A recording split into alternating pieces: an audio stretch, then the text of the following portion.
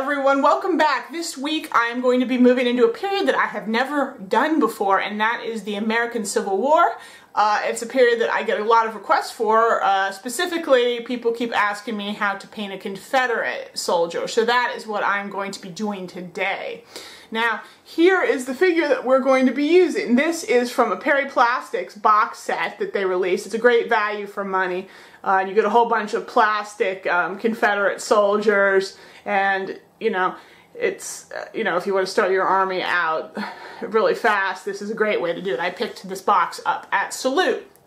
Now, it does have a few drawbacks. There's not a lot of variety. There are a lot of sprues that are all very similar. There's two command sprues, but yeah, it's not a very varied box. The bodies and heads are all one thing, so you can't sort of change faces around. You can customize the arms, though, to make it look like the figure is either marching or charging. There's a little variance in that, and you get a variety of different hats that you can put on people. So that does spice things up a little bit, but I probably, if you want a nice sort of varied army, I recommend that you supplement these with some metal figures that have more, more unusual poses or more expressive, more personality, just so that you get something a little bit more interesting. That's always what I would say. That's the thing with plastic sets. Most of them are a great, cheap way to start an army with very little investment, but when it comes to making something that looks really unique with a lot of with interesting details, I think the best way is you can maybe use the plastic box for your core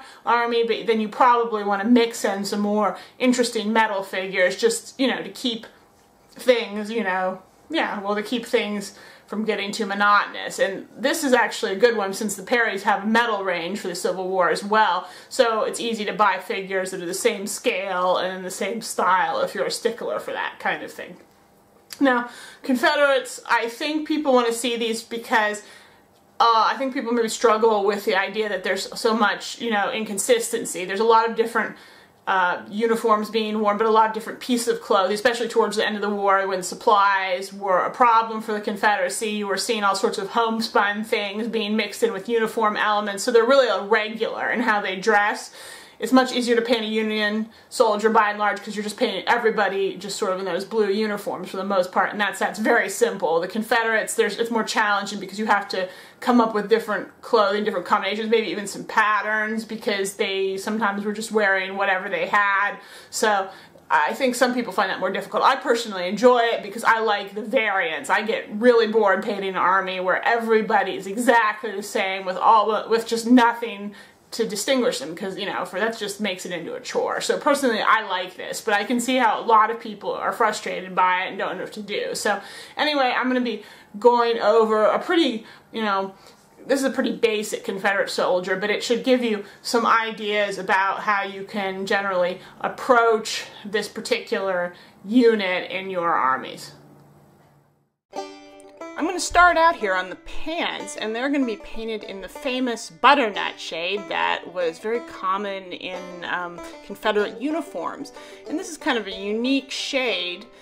Actually, Foundry makes a tryout that's very close to the color called Butter Fudge, but I want to adapt it just a little bit because it's not quite what I want. So I've taken basically the Butter Fudge color and I've added a little gray to it. So this is Butter Fudge shade with a bit of charcoal gray light mixed into it, just to make it a grayer, cooler color, and that's the base coat for the pants. I'm then going to apply a really generous Agrax Earthshade wash all over the pants to help darken down the creases a bit.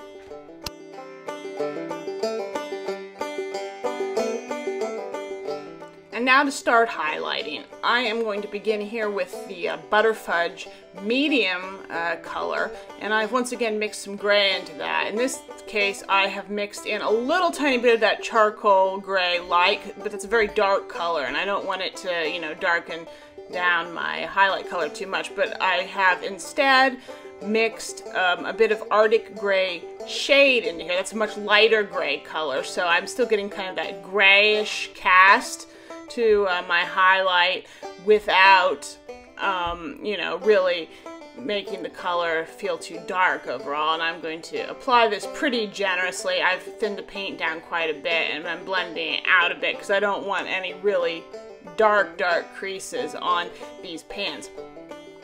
Don't feel too bad if the color you make doesn't exactly match mine. The beauty of painting these Confederate soldiers is there was a huge amount of inconsistency in the colors of their uniforms. The dye lots that they used in these uniforms, especially towards the end of the war when the supplies were not, supply chain was not very good. It was all wildly inconsistent. So there was a whole, even within one unit, you get a whole bunch of different shades of brown that just varied all over the place. So you can even, within a unit, you can consider painting different soldiers basically in slightly different colored pants or tops or whatever you're going to make this butternut color, and it'll be perfectly okay to do that.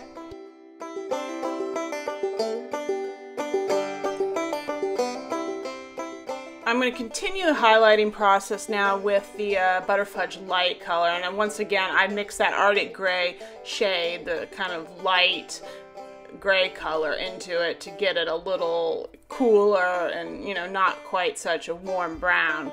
Though you can see, being the color that it is, it's still pretty warm. And I'm gonna, and this is sort of now sort of my third highlight, so you can see I'm really applying it, really focusing on the tops of creases and on areas where light would be hitting, sort of to emphasize, you know, the parts that need to show up on the figure's pans.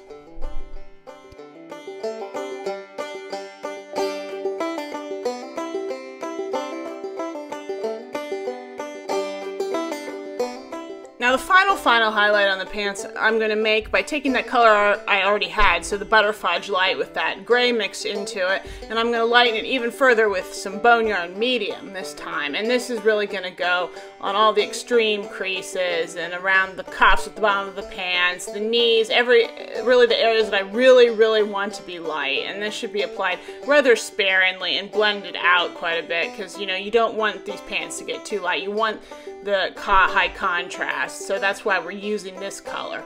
I'm going to then, once I've done that, I'm going to lighten it even further with a little bit of Boneyard light mixed in, and that's going to really be only an edge highlight for sort of putting around the cuffs, some really sharp creases, and on the knees. But that really, you need to really don't use very much of that, because you don't want these pants to feel too washed out looking. I mean, you want some areas to be quite light because they would have gotten faded from a lot of wear and tear, but don't overdo it, because, you know, what makes your miniatures look good is that you have a really high contrast in different elements.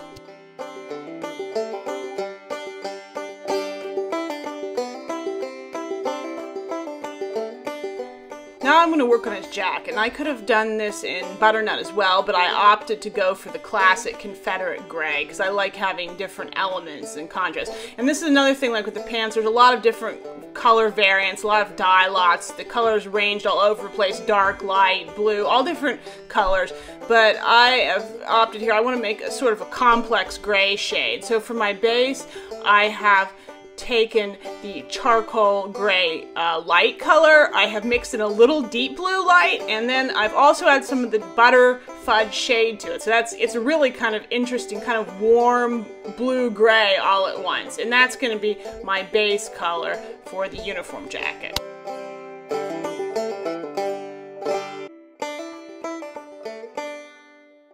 And when that's done, I'm going to apply a really quick, fairly heavy wash of Nuln oil everywhere, just to darken down in all of the creases.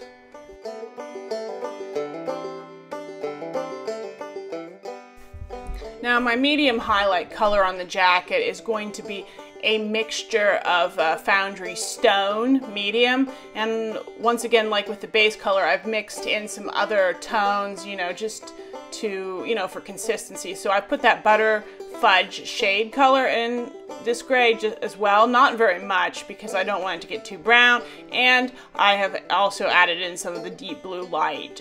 Both of those just a touch, but they give a very distinct cast to the gray, and that's something to consider with these gray jackets. Whatever shade you choose, you don't have to do like me.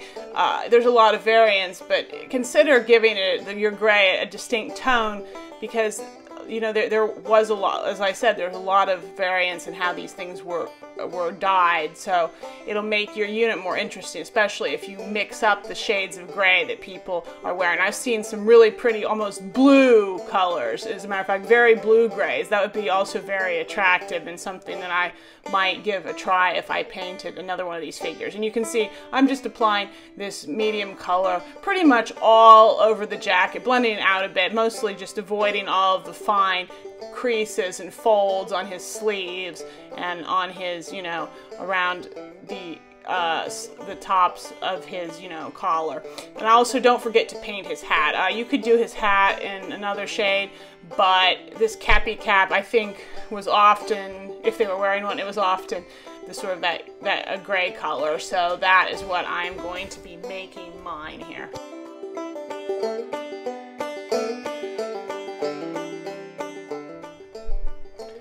For my third highlight color, I'm going to continue. This time I'm using Arctic Gray Shade with the butter fudge and that blue mixed into it, again, as I did before. And you can see I'm applying it only to areas where I want there to really appear a lot of light to be. So on, you know, especially on the tops of his sleeves and all of the folds, and definitely a lot on his hat because he's got sort of a edging along the top and there's folds there.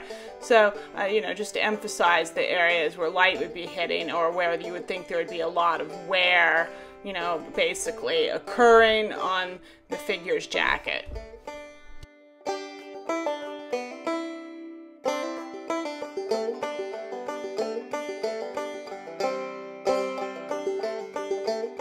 And now I'm going to finish up the jacket and hat with just a little bit of edge highlighting. I've just taken that color I used in the last step and I've mixed some white into it just to lighten it even further. And I'm going to apply this around the top edge of the hat, or sort of around where there would be seams at his sleeves, around the top of his collar, on some very sharp creases, those kinds of things, on his elbows where there'd be a lot of wear to the fabric. So, but just a very few spots just where I want, you know, extra contrast and, you know, well, to really have this extra pop of color, basically.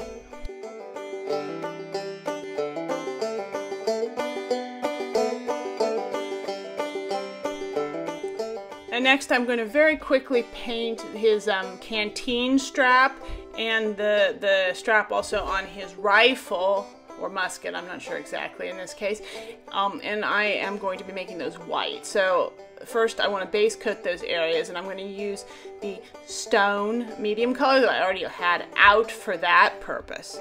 Once I've got the base coat on, I'm then going to take the Arctic Gray Shade as my second layer on those areas, and then finally I'm going to finish up with just white. And that should be the main color because these straps do want to look white, so you can apply it quite generously here. One thing with this figure, because of how he's posed with the gun out in front, you have to really be careful when you're painting sort of his chest area and stuff, because there are certain areas that are just not very accessible. The good news is you don't really have to spend a lot of time highlighting those areas because they're not exposed, they're kind of in the shade, but at the same time you do want to paint them a little bit. So take your time with those areas, be careful, and, you know, try not to, you know, get paint everywhere. I kind of did in a couple cases, and I had to do quite a few times, go back and touch things up because it's really hard to get down those cracks kind of under his arms and around his chest area.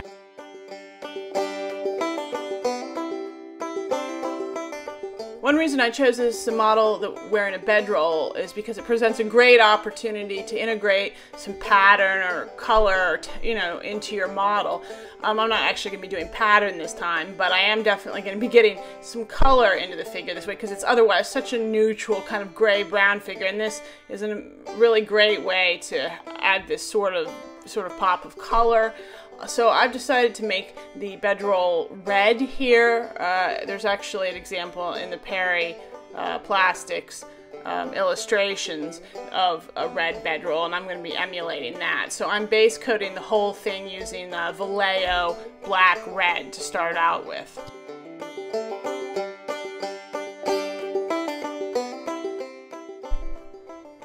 Then then I'm going to continue highlighting the bedroll using my favorite Citadel red shades. So I'm starting out with Mephiston red, which is a Citadel base color, and I'm applying it fairly thinly and transparently and blending it out. And I'll go back over the bedroll a couple of times on areas where I want, you know, brighter color and build it up, but still leave a lot of that really black red showing underneath, because you get wonderful contrast and, you know, really great variance between the bright red and the deep red of the base. With the Mephiston red on, I'm going to highlight further, but this time with Citadel Evil Sun Scarlet, which is a very bright red and a layer color, and I'm going to apply that more on folds and creases and really where I want it to look like light is hitting on the figure. And I really love working with these reds. They're a joy to use. They go on so smoothly. They're a little bit transparent, but they give this wonderful sort of rich, deep effect. I find them really easy to use, so I highly recommend them. I'm going to finish off the blanket with an edge highlight around the bottom, just sort of to sort of imitate a little bit of fading or wear like you'd expect in those locations. And I'm just taking the Evil Sun Scarlet and mixing a little Boneyard Medium in to create that edge highlight color, that fading around the bottom of the blanket. And that you can apply quite just a very small amount to those areas.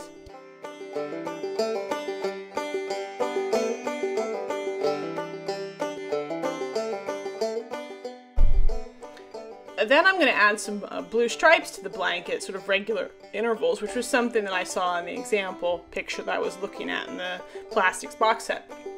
I am using Foundry French blue for this, the triad, so it's very simple. Just carefully paint the stripes on in the shade color, and then just very lightly highlight with both the medium and light color. And I like this because it just adds a little bit of extra detail and interest to the blanket, so it's just not flat red. It looks like there's a little bit of pattern, but you're not doing a lot of work. I'm then going to use that same French blue triad to paint his socks, because I like the idea of incorporating another color into the model, and I like the idea of this sort of dark, really deep, rich blue color. It's very complementary, I think, to the neutral brown and gray color, and I think it makes the whole thing, you know, it sort of unifies the whole figure very nicely. So I'm going to continue and highlight those socks in the same way. You can do it very quickly.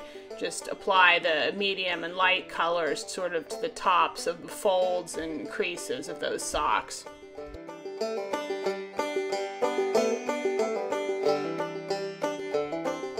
Then I'm going to quickly paint the black areas, or sort of gray-black areas on this figure, which include his ammo bag, his patch bag, whatever, the brim and strap on the front of his hat as well, and also his belt, which you can't really see very well, but I'm going to do it anyway. And I'm base coating all those areas first with black, and then I'm going to start highlighting them first with a mix of the black and Foundry Charcoal Gray Medium, then just pure charcoal gray, and then finally I'm going to finish that off with a high highlight of stone medium, which I'm going to, especially on the ammo bag, I'm going to apply to the edges and sort of blend out in order to get sort of a shiny leather effect. And on the hat, the same idea. You just want to apply it sort of as an edge highlight around the brim and the top of the strap at the front of his hat, so that you get this look of sort of shiny leather, that the light is really glinting off of those areas of the uniform.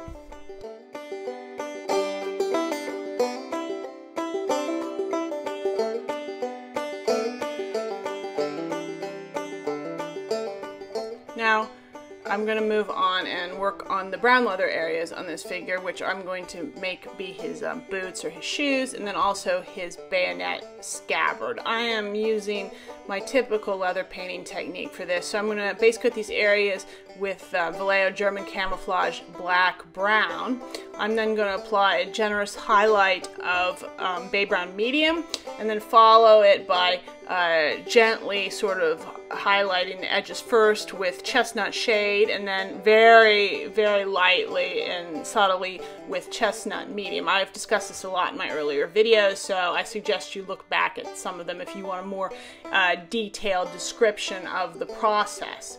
Once I'm done with that, I'm going to tone both of the areas back a little bit because I decided maybe the brown was just too pronounced for the rest of the uniform. I didn't want it to be that brown. I wanted more black or sort of coolness to it. So I then I'm going to go ahead and take those shoes and also the scabbard and apply a Nuln oil wash to them, and it'll keep the browns will stay there, but they won't be quite so bright and quite so, you know, worn, and you know they won't have such a light brown leather look. It'll be a little bit deeper and more muted.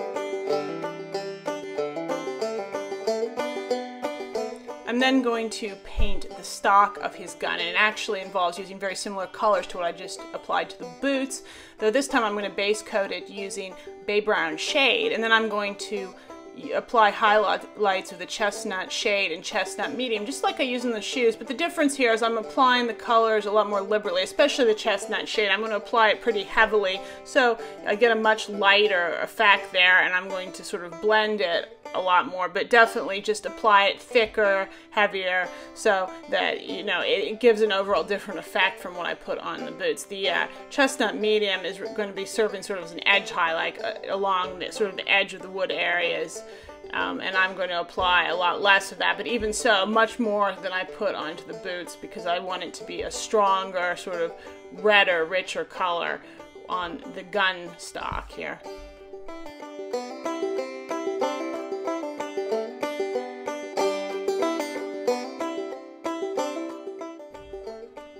Now I'm working on the metallic areas. I'm starting with the steel, or sort of shiny steel tin colored areas, which include the gun hardware, the bayonet, the barrel, those areas, and also the top of his bayonet scabbard and also his water canteen. Now you could do this a lot of different ways. It doesn't necessarily have to be metal. They used metal canteens, they used wood canteens sometimes, or they used metal ones with a leather cover over them. So you have quite a few options here, but I decided to go for the metal canteen partially because of the shape of it. It didn't seem to have the same structure as you'd expect from a wooden canteen. Exactly, that would have had more of a barrel construction than this did, so, you know, it seemed more logical, and also because I like the idea of having metal here.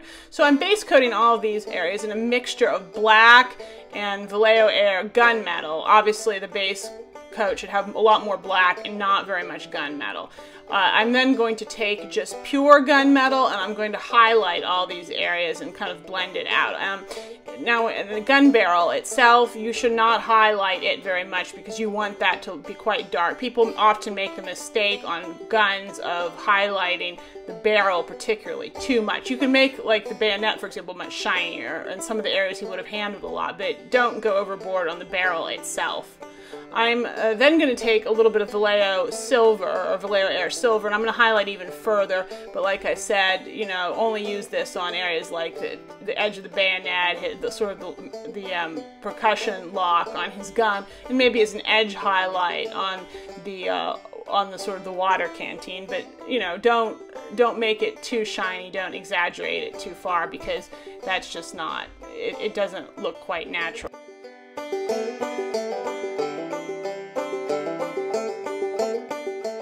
There are also a couple of really small brass areas, which include the buttons on his hat, on the front of his coat, and also his belt buckle. But those areas, the latter two especially, don't show very much, so you can be very quick about this. I'm taking a mix of the German camouflage black, brown, and some Vallejo Air gold, and base coating those areas, and then very quickly highlighting them with just pure gold. But you can do that just very briefly. The last detail I want to take care of is hair, because I didn't do it earlier, and I'm just going to use some of the colors I already have out, which is what I often do with hair. I'm base coating the hair using the chestnut shade color, and then I'm going to take the chestnut medium color and use that to sort of highlight the tops of the hair strands and just sort of towards the top of the hair area. Then I'm going to, and then that kind of results in a very red-headed sort of guy, and I don't know, redheads aren't that common, and it looks a little cartoonish. I don't want that, so I'm going to tone it back after I've done this, and also help differentiate the strands of hair by giving that area a pretty heavy wash of Agrax Earthshade, which will make it a little bit duller and a lot browner.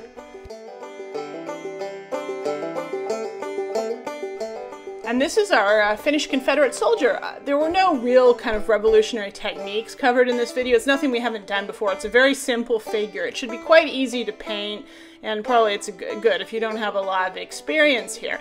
The trick, I think, with these guys to making them look good is having a lot of variation in the different soldiers in a big unit. So you may want to have some of them wearing all gray, some of them wearing all brown, or a mix of the gray and brown, you know, so either the pants or the jackets could be brown, so you can mix all of that up in some proportion. Like I said, feel free to play with different shades because the dye colors varied really wildly, and especially if you're doing later war Confederates. The earlier ones obviously had better uniforms, everything was neater, it was more consistent, but later on you can really just go crazy, and you can even choose to give them civilian pants, for example, or, you know, in colors that are different colors entirely, just because they would have, you know, at that point been wearing whatever they could get their hands on, and it just wasn't as consistent. And also, you know, this, as I've mentioned in earlier videos, look for ways to add personality and detail to individual units, even if it's otherwise a basic figure, like choosing to give him a bright colored blanket, adding a small decorative element to it. Another thing you might consider is on his water tin, maybe painting some initials or a logo or something like that. Just, you know, small things that don't take very much time but add personality and individuality to your figure.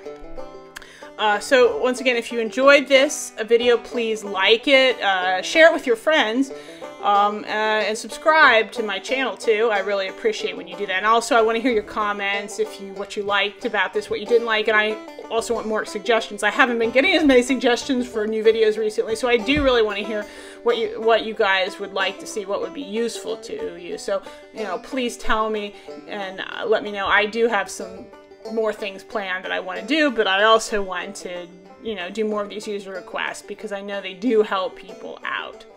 So that's all for now, and I will see you next time.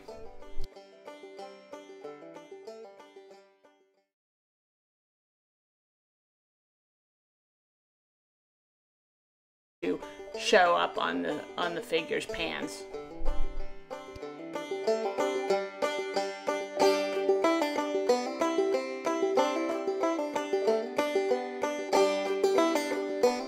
Now the final highlight on the pants I'm going to make by taking that color I already had, so the Butterfudge light with that gray mixed into it, and I'm going to lighten it even further with some Boneyard Medium this time. And this is really going to go on all the extreme creases and around the cuffs at the bottom of the pants, the knees, really the areas that I really want to be light. And this should be applied rather sparingly and blended out quite a bit because, you know, you don't want these pants to get too light. You want the high contrast, so that's why we're using this color.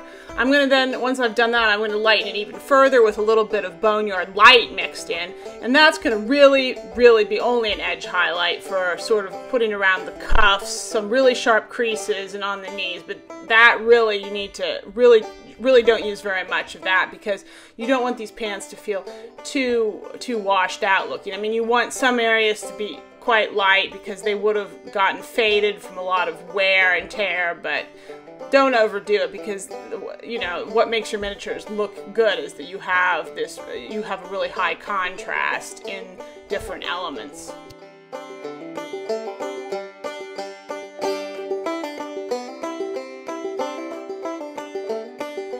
Now I'm going to work on his jacket, and I could have done this in butternut as well, but I opted to go for the classic Confederate gray because I like having different elements and contrast. And this is another thing, like with the pants, there's a lot of different color variants, a lot of dye lots. The colors ranged all over the place, dark, light, blue, all different colors.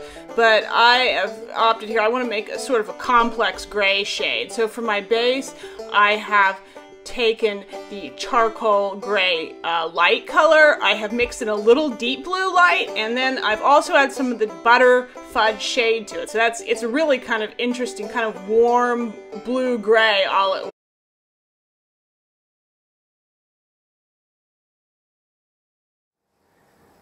Hi, everyone, welcome back. This week I am going to be moving into a period that I have never done before, and that is the American Civil War.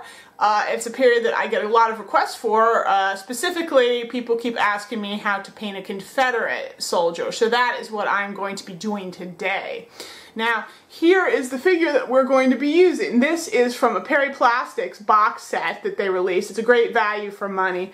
You get a whole bunch of plastic Confederate soldiers, and it's, if you want to start your army out really fast, this is a great way to do it. I picked this box up at Salute. Now, it does have a few drawbacks. There's not a lot of variety. There are a lot of sprues that are all very similar. There's 2 command sprues, but yeah, it's not a very varied box. The bodies and heads are all one thing, so you can't sort of change faces around. You can customize the arms, though, to make it look like the figure is either marching or charging. There's a little variance in that, and you get a variety of different hats that you can put on people. So that does spice things up a little bit, but probably if you want a nice sort of varied army, I recommend that you supplement these with some metal figures that have more, more unusual poses or more expressive, more personality, just so that you get something a little bit more interesting. That's always what I would say. That's the thing with plastic sets. Most of them are a great, cheap way to start an army with very little investment, but when it comes to making something that looks really unique with a lot of with interesting details, I think the best way is you can maybe use the plastic box for your core army, but then you probably want to mix in some more interesting metal figures just to keep things to keep things from getting too monotonous. And this is actually a good one since the Perrys have a metal range for the Civil War as well, so it's easy to buy figures that are the same scale and in the same style if you're a stickler for them. And now to start highlighting, I am going to begin here with the Butterfudge medium color, and I've once again mixed some gray into that. In this case, I have mixed in a little tiny bit of that charcoal gray but it's a very dark color, and I don't want it to, darken down my highlight color too much, but I have instead mixed a bit of Arctic gray shade into here. That's a much lighter gray color, so I'm still getting kind of that grayish cast to my highlight without really making the color feel too dark overall. And I'm going to apply this pretty generously. I've thinned the paint down quite a bit, and I'm blending it out a bit because I don't want any really dark creases on these pans. Don't feel too bad if the color you make doesn't exactly match mine. The beauty of painting these Confederate soldiers is there was a huge amount of inconsistency in the colors of their uniforms. The dye lots that they used in these uniforms, especially towards the end of the war when the supplies were not, supply chain was not very good, it was all wildly inconsistent. So there was a whole, even within one unit, you get a whole bunch of different shades of brown that just varied all over the place. So you can even, within a unit, you can consider painting different soldiers basically in slightly different colored pants or tops or whatever you're going to make this butternut color, and it'll be perfectly okay to do that.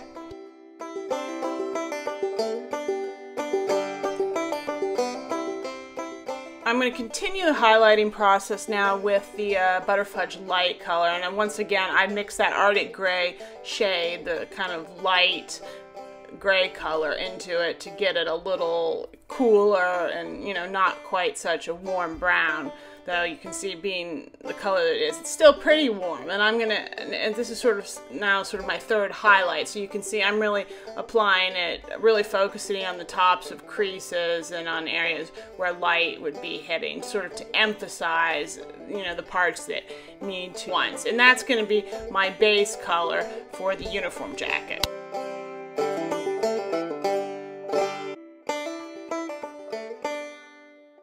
And when that's done, I'm going to apply a really quick, fairly heavy wash of Nuln oil everywhere just to darken down in all of the creases.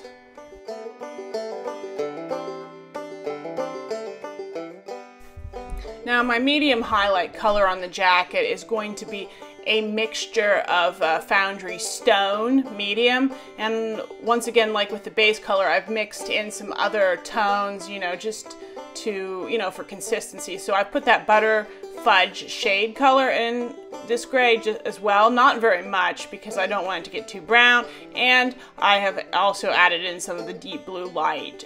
Both of those just a touch, but they give a very distinct cast to the gray, and that's something to consider with these gray jackets. Whatever shade you choose, you don't have to do like me.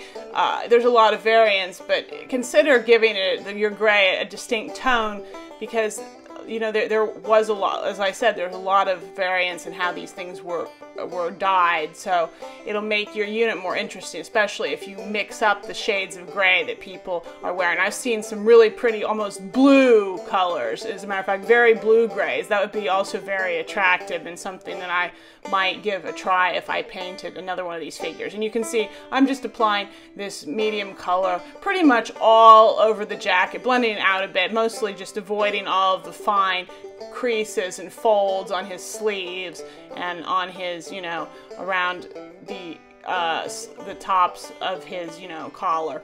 And also don't forget to paint his hat. You could do his hat in another shade, but this cappy cap, I think, was often, if they were wearing one, it was often the sort of a gray color. So that is what I'm going to be making mine here.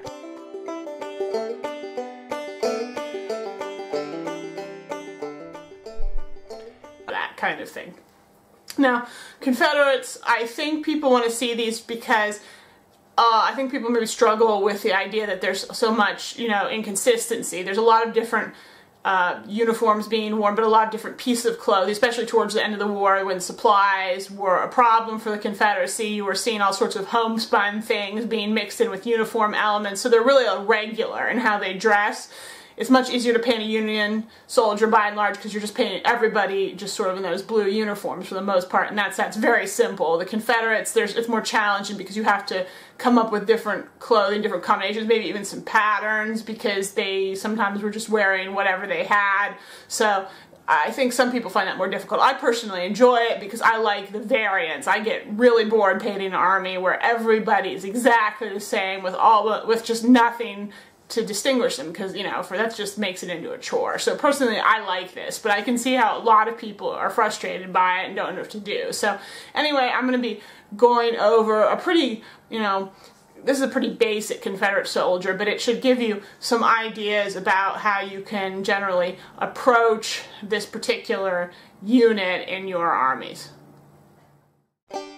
I'm going to start out here on the pants, and they're going to be painted in the famous butternut shade that was very common in Confederate uniforms. And this is kind of a unique shade. Actually, Foundry makes a tryout that's very close to the color called Butter Fudge, but I want to adapt it just a little bit because it's not quite what I want. So I've taken basically the Butter Fudge color and I've added a little gray to it. So this is Butter Fudge shade with a bit of charcoal gray light mixed into it, just to make it a grayer, cooler color, and that's the base coat for the pants. I'm then going to apply a really generous Agrax Earthshade wash all over the pants to help darken down the creases a bit.